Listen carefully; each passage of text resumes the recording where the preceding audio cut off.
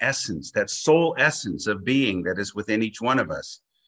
And one way to do that is through aligning with that inner self. So we'll take this prescription for spiritual alignment, just quietly allow this to move within you, to move with you, and feel the energy and the life that is within these words. We are aligned with the presence of God within. We are protected by God's love, wisdom, knowledge, and grace. The God consciousness within helps us discover more about who we are. Thank you, God, for the gift of spiritual intuition. Thank you, God, for aligning our conscious, subconscious, and superconscious minds. And we're just grateful for each other as we align with the Center for Enlightenment within ourselves, within each other, and within all of humanity that pervades the universe and moves and flows within and with each one of us. Let this experience that we have this morning move our consciousness and soul exactly where we need to be. We are open and receptive to this spiritual consciousness, this light, power, energy, and strength. Thank you. Amen.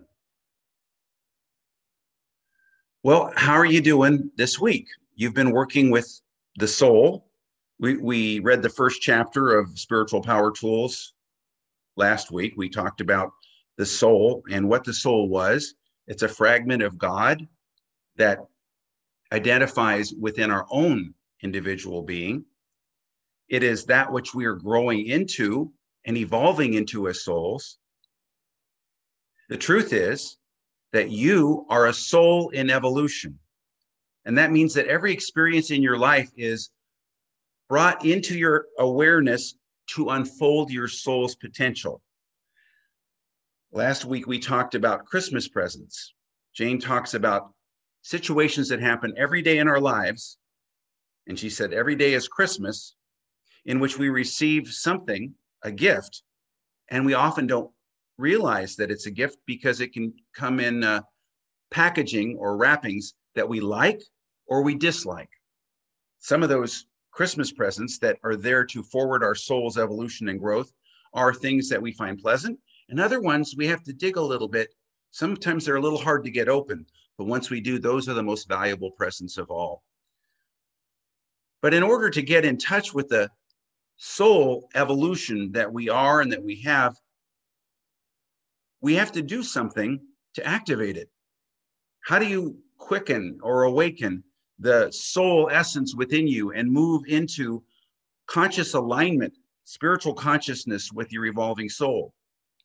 The key is desire. And today we're going to take chapter 1, but we're going to go into the hidden curriculum, the things that aren't written in the words, but are actually taught by Jane as she has taught her students for 30 years. And I've been one of her students for those 30 years.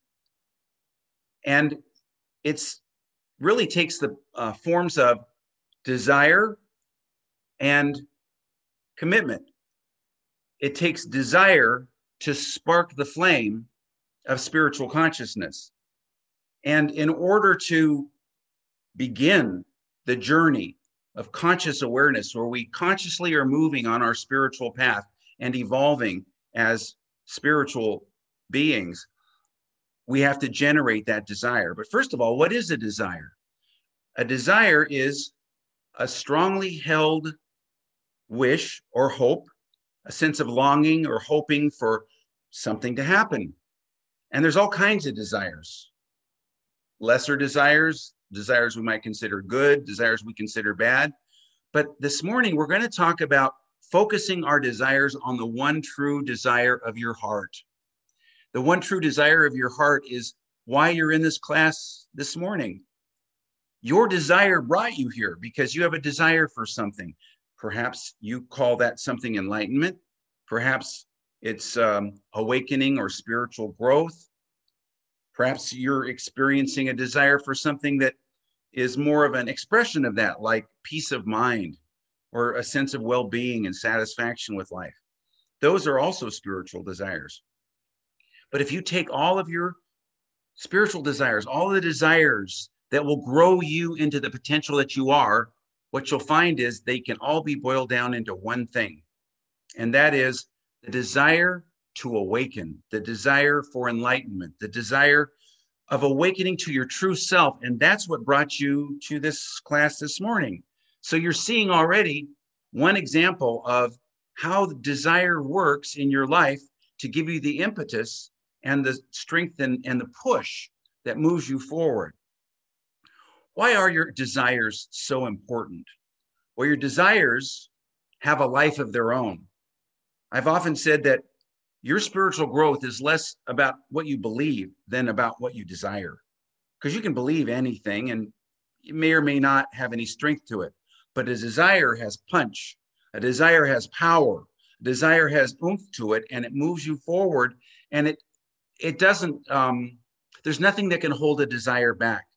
That desire that you're holding right now for your spiritual growth has an energy of its own. It is compelling you to complete it and to move you forward. And yet you have many other desires, lesser desires that also drive you and are never ending. And so each desire, in a sense, demands its fulfillment. Since you have free will, God, the infinite self that we all share, respects your desires and will fulfill each one. It's important for you to think over your desires carefully, therefore, because if all of your desires in the fullness of time get fulfilled, if they're held strongly enough, then what you want to do is have desires that work in the best interest of your soul. Again, that's our topic today, the soul in evolution that you are. Now, many people, when I've talked to them about generating this desire, this one true desire of their heart, have struggled with it. When I ask people, what is the one true desire of your heart? No matter how much I talk about the spiritual nature and the importance of it, as often as not, I'll hear people say, well, I want to have a vacation home, or I want to have a boat, or I want to retire, different physical things or emotional things, relationship, different things like that. Those desires are fine because you are informed. But the question is, what do you want to put your energy in? What do you want to invest in? It's called in traditional religion, the treasure in the field, the pearl of great price, the thing that you're willing to sell everything else for and let go of everything else to get this one thing. And what is it? Well, we call it enlightenment. This is the Center for Enlightenment. Other people call it spiritual awakening and growth, but it is the essence of your infinite self, your soul at the center of your being. And I'm going to challenge you with the question, what is your greatest heart's desire? Go in there right now. Feel what's in your heart. What is your heart longing for? Not just what do you want today, but if you were really at that point in your life where you have to address it, when you have to look at it, what's in your heart? What is your heart longing for, yearning for, and desiring? You know, it's no accident that when people have near-death experiences and they're almost forced to have an experience of their soul, their non-physical self, and then they come back into this lifetime, everything changes because they get in touch with the fact that this isn't all there is. The soul is the non-physical, eternal essence of their nature. And so my question to you is, what is the desire of that heart of you? Heart meaning that soul, that essence, that true nature of you. Your heart has a vibration and an energy all its own. And your heart's desire speaks louder than any words. If you desire to know your infinite self, your soul will fulfill it. The universe will support it. You will get backup in ways that are amazing. I found that when I had a time in my life when I truly committed to the deeper journey of my soul, everything shifted. This was in 1987 or so when I was driving with Jane Elizabeth Hart. And we were in her car. I was driving and she said, "Pull over, Greg." And I pulled over. I thought something was wrong. And she turned to me and she said, "Greg, what do you want?" That was a very strange question. And I just looked at her, and then she looked at me again and said, "What do you want?" And I said, "Well, I guess what I want is to serve God." You see, I'd been a minister for 17 years at that point because serving God was what I chose to do in life. And she looked at me and she smiled and she said, "Don't you think you ought to get to know God first?" Well, I wasn't insulted because I had so much respect for her, but I was shocked. Here I'd spent all these years teaching about God and learning about God. And what I found out as the months and years afterwards went on was that God wasn't anything like I thought God was. The ideas I had about God in my head and about my soul and about my purpose on living on earth were just a nursery school, first grade stuff. That was when I committed to my soul growth. And I said, yes, I want to know God. And things started changing. I mean, my outer circumstances started changing, but most importantly, the inner circumstances of my soul started changing. So this morning, we're going to talk about generating a soul's desire, getting in touch with that desire that is already there in your heart. You don't have to come up with it.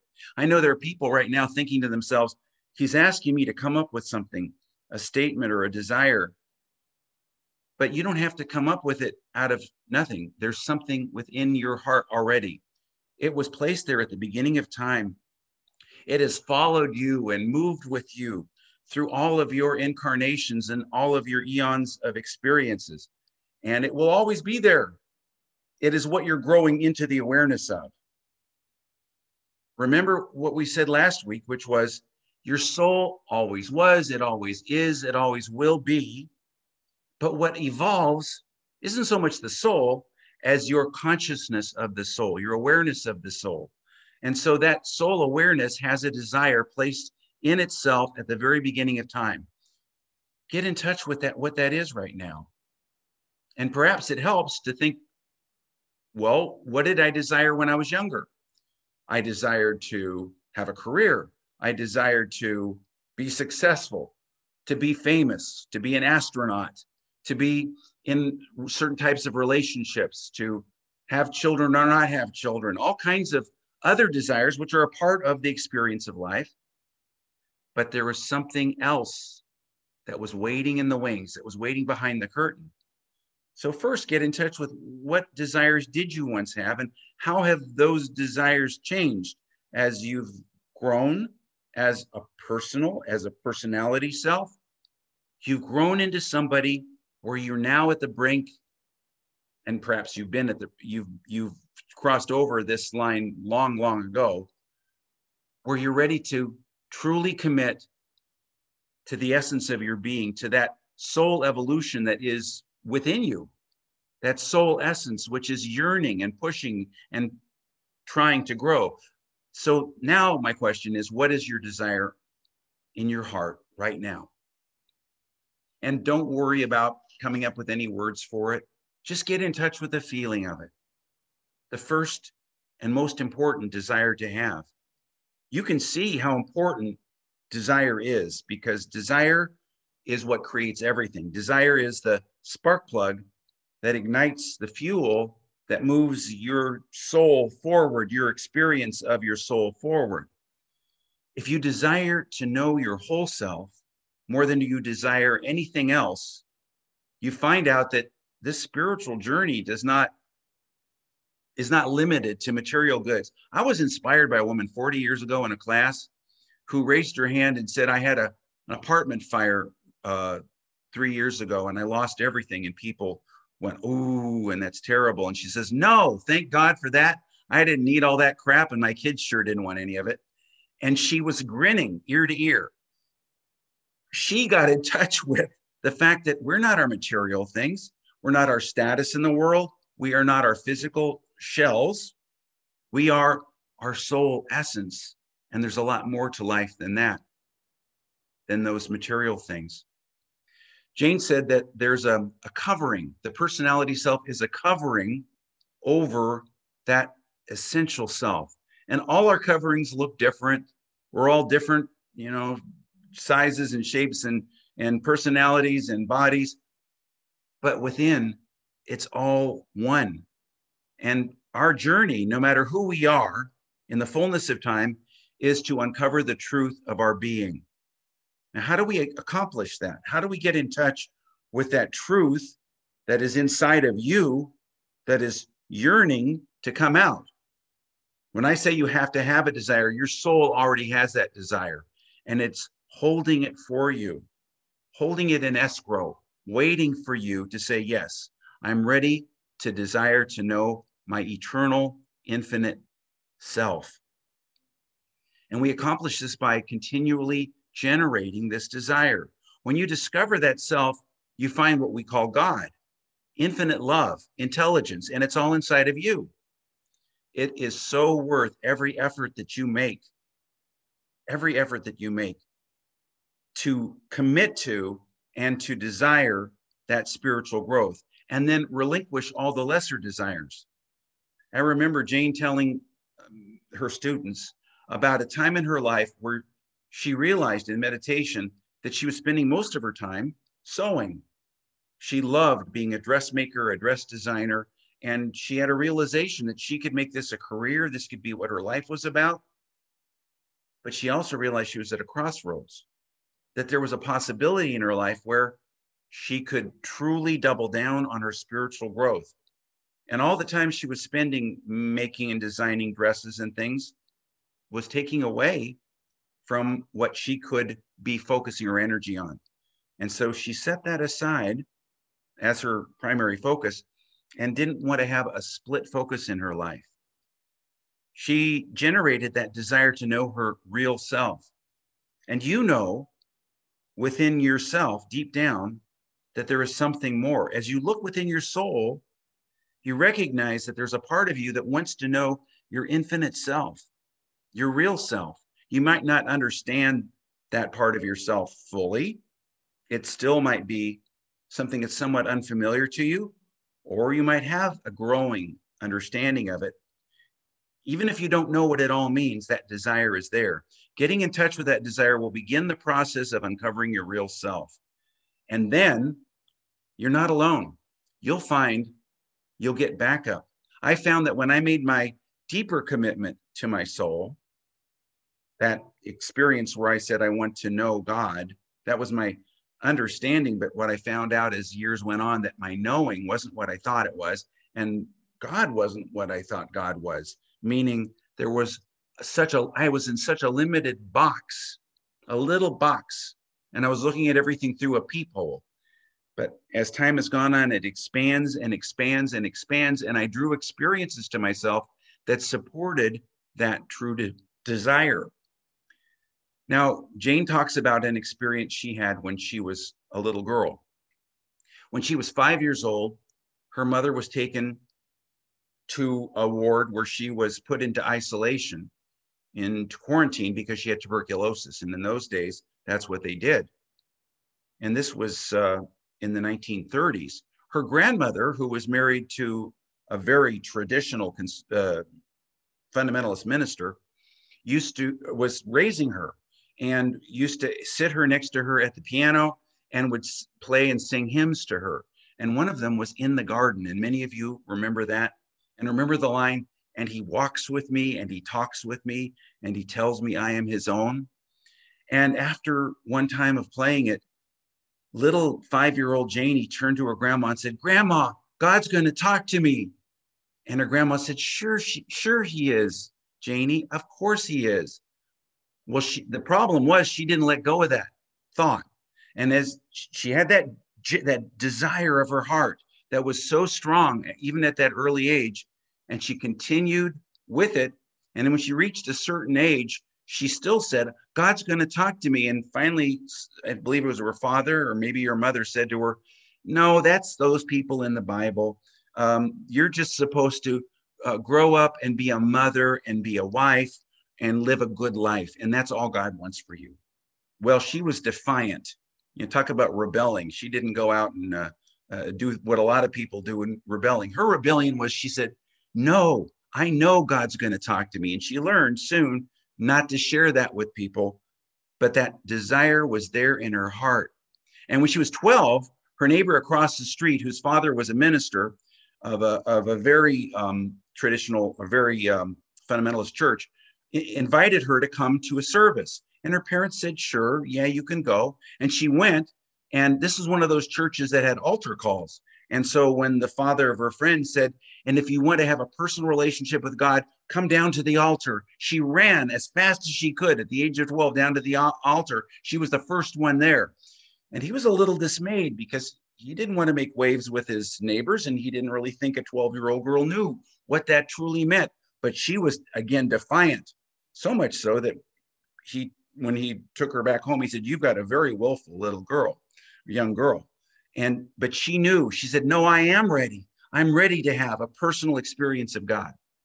As the years went on, she had opportunities to back this up with what we're going to call commitment. Desire has to be backed up with our will. Our desire has to be backed up with the commitment of our soul, which then keeps that energy moving.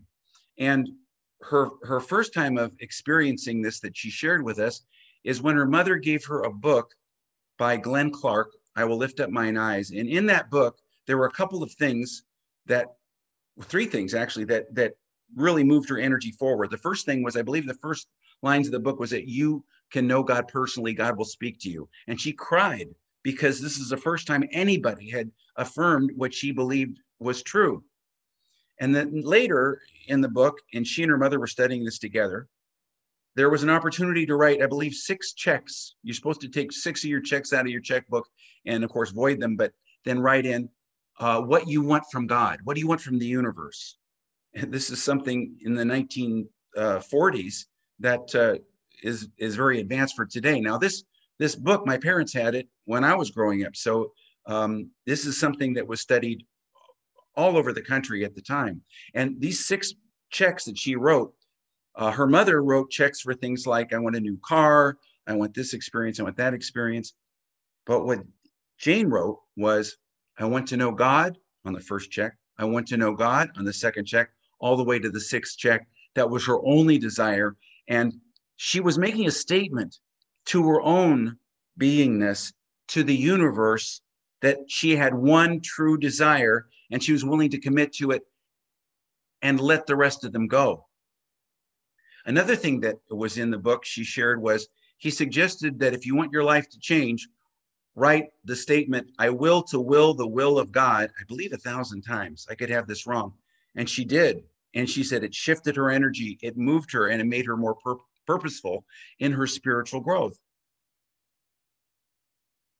My question to you is, in this present lifetime, when did you set into motion your commitment to spiritual growth? When did you say, I want something more? What was your desire thought? When Jane was 5, she had a very primitive 5-year-old understanding of this. Her understanding of he walks with me and he talks with me, by definition, is very, very basic. But the essence of it was from her soul. Was there a time when you were young, when you made that commitment? I remember having an experience like that when I was a teenager, and I'd had this incredible opening experience with another teenager soul on a train coming back from a youth conference. And after this conversation, which opened me up, I stood between the cars of the train and I looked out on the West Texas sky and the desert and all the stars like I'd never seen them before. And I made a commitment. When in your life have you made a commitment to your spiritual essence, to your desire of your heart? And were the words, I want to know God, I want to experience oneness, I want to grow spiritually, God will speak to me. And then Jane found out that the God who spoke to her was very much more expanded and different than the God the little girl thought. And the speaking to her was also far greater and different than what she had in mind. What are the circumstances that led to your making this commitment to your being? And in our breakout groups on Tuesdays and Thursdays at 7 and Saturday at 11, we may have an opportunity to share what our commitment was and when it was in our lives, and to get back in touch with that younger self that knew and wanted and had that yearning, and got in touch with that yearning that was placed in your heart at the very beginning of time. Then there's a second part of this, setting this desire into motion. And that is finding out and identifying all the things that are in the way. Somebody once said, your desires bring up what's in their way. And if you have a desire, then everything unlike it will come up. I want to share a spiritual power tool this week. We're going to skip ahead in the book a little bit. And it really speaks to this. It's called the spiritual iceberg. And it's on page 28. And in it, you'll see this was an image that came into the meditation experience of Jane Hart many decades ago.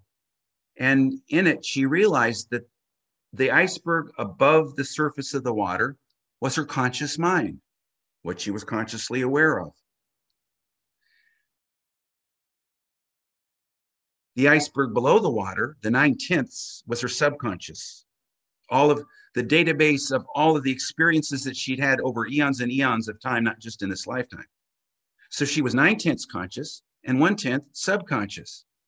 And that all around was the water, the ocean of the infinite. And that the ultimate goal of this spiritual experience was to blend and merge with the infinite. And so when we get in touch with our desire, our soul desire, it's like heat and light come down from above and starts to dislodge chunks of the subconscious iceberg within us. So anything we're holding on to, any past memories or any beliefs or attitudes, any experiences that are holding us back from experiencing ourselves as a whole being, will dislodge and rise to the surface of the awareness. If a chunk down here of this iceberg is dislodged, it floats up here so we can see it.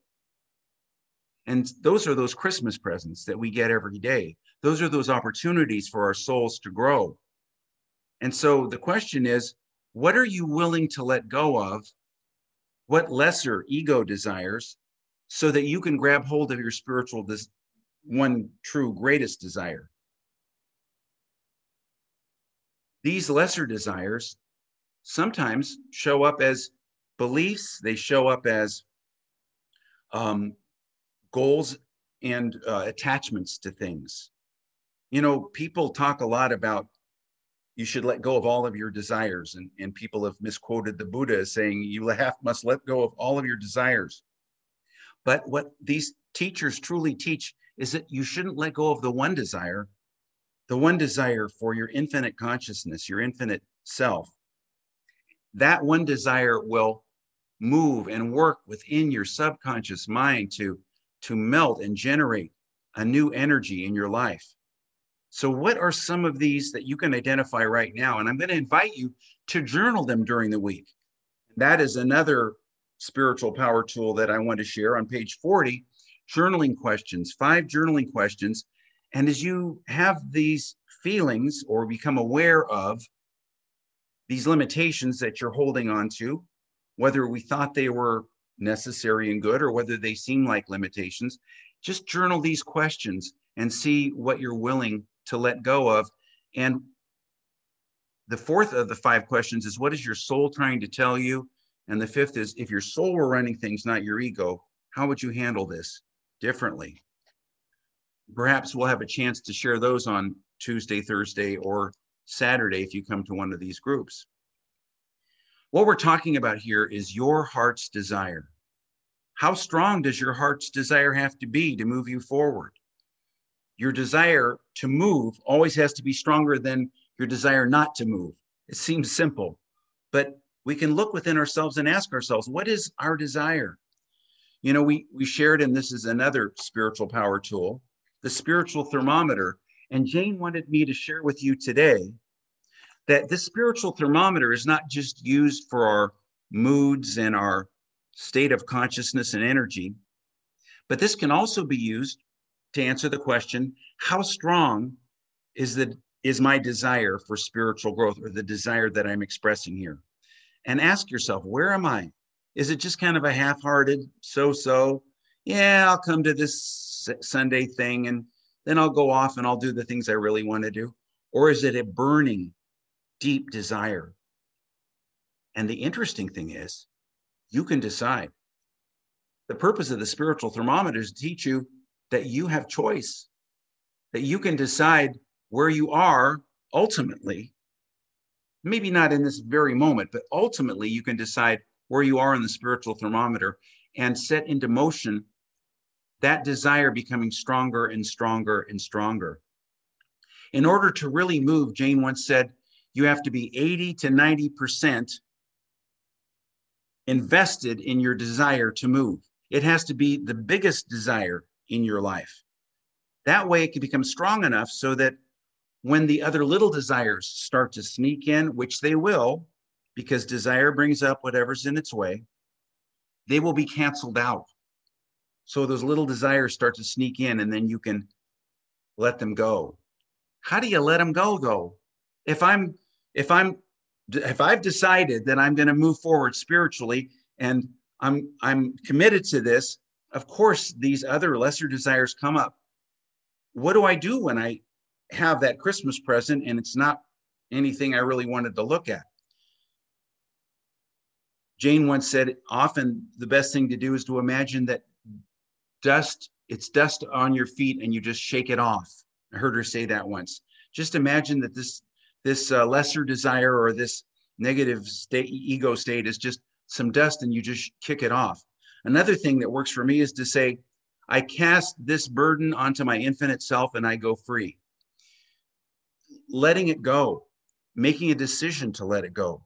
That's what works for me, is to make a decision, make a commitment to releasing these things. Journaling it out, using those journaling questions that I was sharing on page 40, doing the spiritual work that you need to do. In future weeks, we're going to talk about the 7 steps to successful life transitions, which is found toward the back of the book.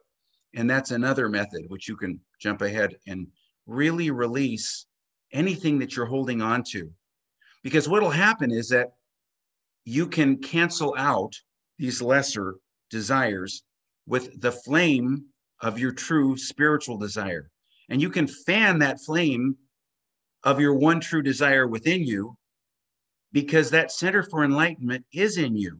It is your responsibility to fan that flame. Perhaps today is the day that you can open up to that possibility, that new awareness of yourself. What I have found is that every time I make a commitment to my infinite self, to my spiritual growth, the outer circumstances of my life change. The inner circumstances of my consciousness change. I get back up from the universe. There's a deeper connection to the truth of your being that is awaiting your desire and commitment. And the Center for Enlightenment is here to encourage you. So what is your greatest heart's desire? Your heart, every one of our hearts, no matter how we put language to it, desires to know the infinite self, to know ourselves as an infinite being. And that desire keeps on working within ourselves to awaken us to itself, to move us out of our limited beliefs, and to open us up to the expanding possibilities that the universe has waiting for us. All the tools that you need for this are within you. All the talents and the abilities, the awarenesses, and the love, most of all, the love in your heart for your true and infinite self. These will all move you forth on your journey. You can tap that center for enlightenment within you. You are your own center for enlightenment. There is no authority figure here. The authority figure is the infinite self that we all share. You know, once I was having a problem with another individual, and what came to me was, this person is your infinite self. First, I didn't understand it, but I realized, no, everyone is here to teach me. Everyone is being used in cahoots with my infinite self. This Center for Enlightenment is within you always. Now, how do you access it? We'll talk more about meditation, daily meditation and commitment, patience, not expecting it to happen all at once. Jane has said many times, if somebody could pop you on the head and enlighten you, it would be worthless. Because the truth is that you wouldn't understand it. You wouldn't have the experience of growing into it. It wouldn't have any value to you. It's your perseverance. It's your patience. It's using your observer self every day, observing your thoughts and your mind and your feelings, journaling your questions using those 5 questions I was sharing, and most of all, forgiving yourself when you see limitations and forgiving other people. All of this is within you, and the Center for Enlightenment is here to support you. Everything that Jane has created in these past decades has been to help humanity on this journey. And so as you work with these tools, know that you are capable and know that you are supported. So once again, what is your sincere heart's desire?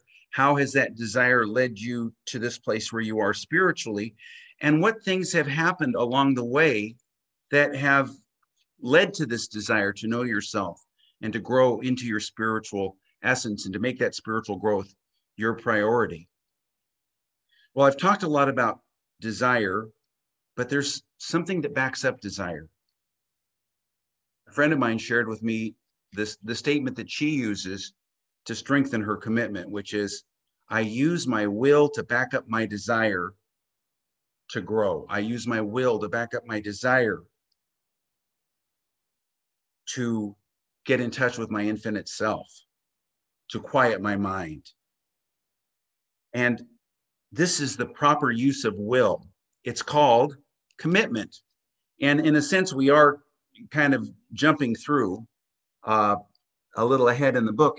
Chapter 4A is on commitment, and we'll get into that more at that time. But I think it's important for us to get in touch with it this second week, because a commitment is your pledge that backs up the desire of your heart. It's that backup system. You can have fleeting desires, but when you continually recommit to your spiritual growth every day, as your desire gets challenged, as it definitely will, that's what brings your energy forward. And meditation as a daily practice is a part of it. Remember last week, we again popped to the back of the book, page 67, how to stay on the transformation track. And these 8 instructions, these 8 steps are there to help you to stay on the track of your transformation every day. These are a way to strengthen your commitment. Commitment is that tenacity of spirit that supports your soul's desire and will see you through to your goal, which is what? Which is awakening to your infinite self, the truth of your being. What happens when you make a commitment to becoming enlightened is that you've made a powerful request that resonates in your own beingness. It shakes you to your foundations, and it resonates throughout the universe. What you're doing is making a profound decision that will restructure you, will reprioritize everything in your world. And that's what I found after I made that commitment when I was in the car with Jane. Everything changed, outside and inside in my life. What are the benefits to making this commitment? You'll find that your commitment empowers you. You'll find that it keeps you focused and it moves you forward. So when you have feelings or thoughts that are different than or in opposition to your commitment, don't be afraid of it. Don't shy away. Realize that's necessary. The first force of desire is always met with the second force of the resistance that comes up, because your desire will bring up these things. Observe them. And as Jane was saying, imagine them as dust off your feet blowing away. I use the words, I cast this burden on my infinite self and I go free, and move into your awareness that this is a natural part of your process. So be patient and perseverance no matter what. Jane once said in a class that if you were going to polish your floor, you'd sweep it first. That if you didn't sweep your floor and put the liquid polish on top of it, it would embed the dirt. A lot of people want a spiritual solution, quick fix, a pseudo-spiritual shortcut. But we have to do this inner work of releasing, and the commitment is what gets us through this work. Remember that without a strong commitment, nothing can be accomplished. And it's your personal determination, what we call your will, that is your driving force that propels you forward as you move towards your spiritual goal. Now, your commitment, how does it help you on your spiritual journey? I know every day of my life I struggle with commitment. Every day there's a moment during the day where I feel out of touch with it, or something comes up that challenges my commitment. And then I have to remind myself that my inward journey has many steps to it, and I must be patient. It takes time. Once you make the commitment to know the truth of your being, you'll find that your life will support you and changes will happen to you to help you to grow into this goal the best way possible. After you pay attention to the deep desire of your heart, more than this third dimensional world, your commitment is the key to taking responsibility for your soul. Are you ready to make a commitment to your soul? Are you ready to back up your desire of your heart with your will? And one way that shows that up is, are you willing to meditate each day, 5 minutes a day? Doesn't have to be a big commitment. In fact, it's just like an exercise practice. You don't go to the gym the first day and lift 200-pound weights. You've got to start where you are. But the benefits, just as with physical exercise, start immediately, and your life begins to change. As you're looking at your commitment issues, you can start to see, as you observe yourself, more and more of yourself. You expand your awareness of yourself. I'm going to ask you to take a look at what are some of the lesser commitments that have gotten in the way of your journey, that have kept you from making progress. And one of those, some of them are distractions. One of those things might be those pastimes that we use not just to relax and have recreation, but they become obsessive. You know the difference between a hobby and an obsession. We all have phones, and there are a lot of fun things to do on the phones. When does that get in the way? And when is that just something we do to relax?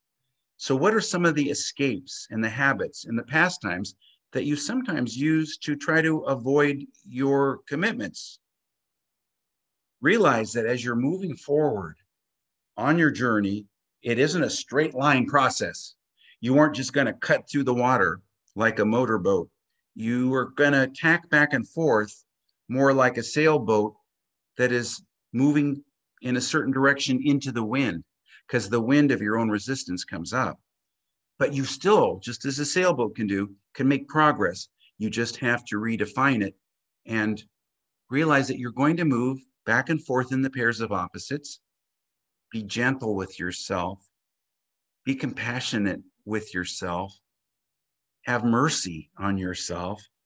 As you do this work, don't have the will and the drive and the desire, but don't drive yourself with that will and desire in a way that's unkind to yourself.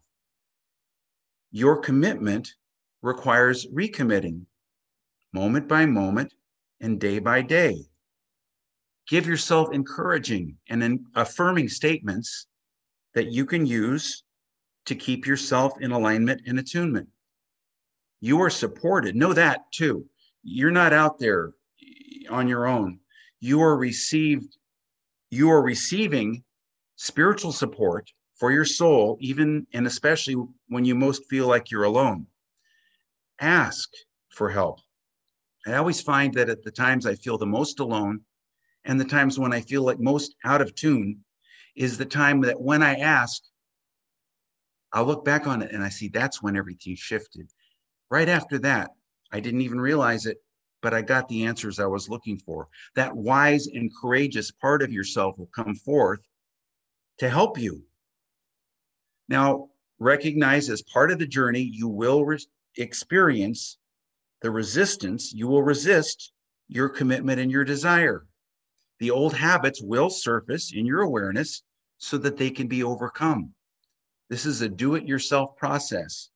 You support your own soul, even though you get a lot of support from the universe. And the activity of making a commitment will shake out the unusable thoughts and patterns that are not supporting you. The commitment that you have on your spiritual journey is the most important thing that you can bring to bear to move you forward, because without a strong commitment, nothing can be accomplished. So check in where you are today and ask yourself, where am I? How would I evaluate my commitment and desires? Perhaps use the spiritual thermometer and ask yourself, where am I in my commitment, my desire right now? How strong of a desire is there? And be honest with yourself. Maybe it's only a 3 or a 4, and then decide and make the commitment. I want a stronger desire. I want to move my soul forward. I am ready to commit to the truth of my being, and today is the day. Then journal about it. Keep progress. Keep track of your progress in your journal. And although later, as we continue this process, we're going to get to the chapter 4A on commitment, you can just be aware that there's a little place to sign a commitment. I am ready to move into fourth dimensional consciousness, which is your infinite self. And whenever you're ready, sign that. You can wait until we reach that point in the book, or you could do it now. No one's holding you back. Well, we want everybody to know that we have support groups, question and answers groups, where you can bring forth your questions. You can answer some of the questions that we talked about here today and some other ones, and really feel support for your soul on Tuesday and Thursday at 11 and Tuesday and Thursday at 7 p.m. and 11 o'clock on Saturday. And these are 1-hour sessions where you can truly get the support for your soul, and there's more of a back and forth that goes on here.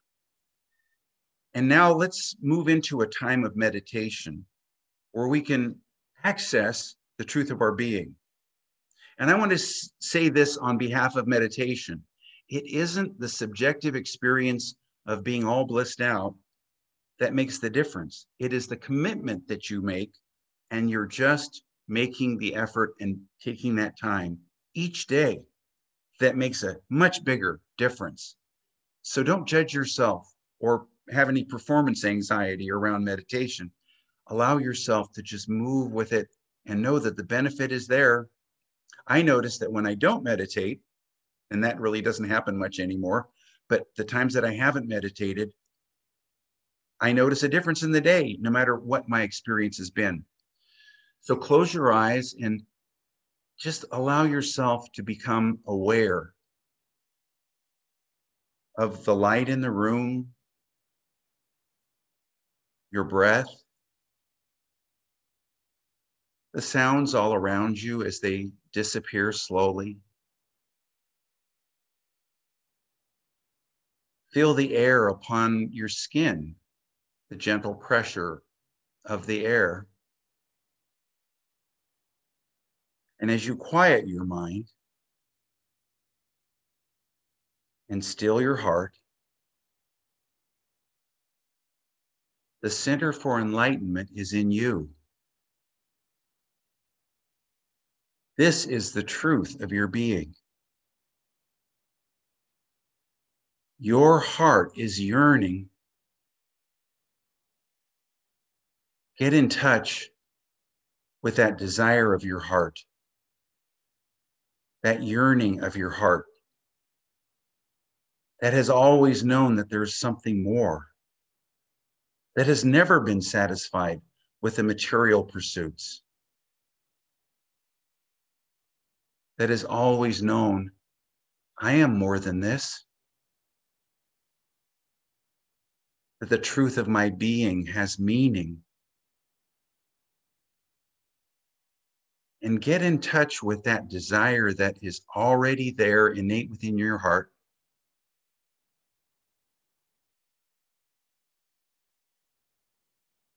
What is your inner heart desiring and calling forth for you? If words arise that match this feeling of yearning and longing for the infinite, just let them rise. I want to know my true self in God. I want to know my infinite self.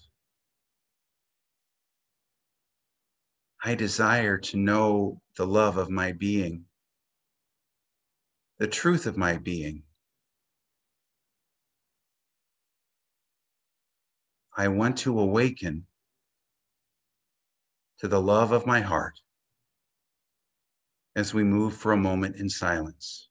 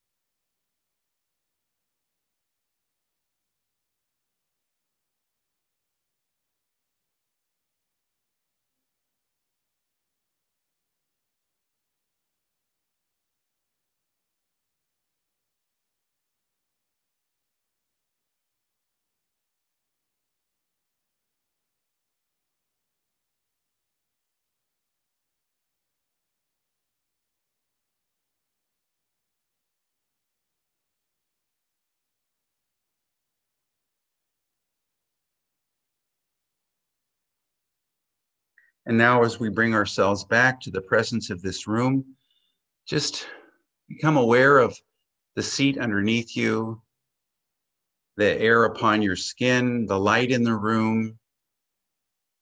And as you feel yourself fully grounded, you can open your eyes and notice that there are these wonderful souls that have supported you on your journey.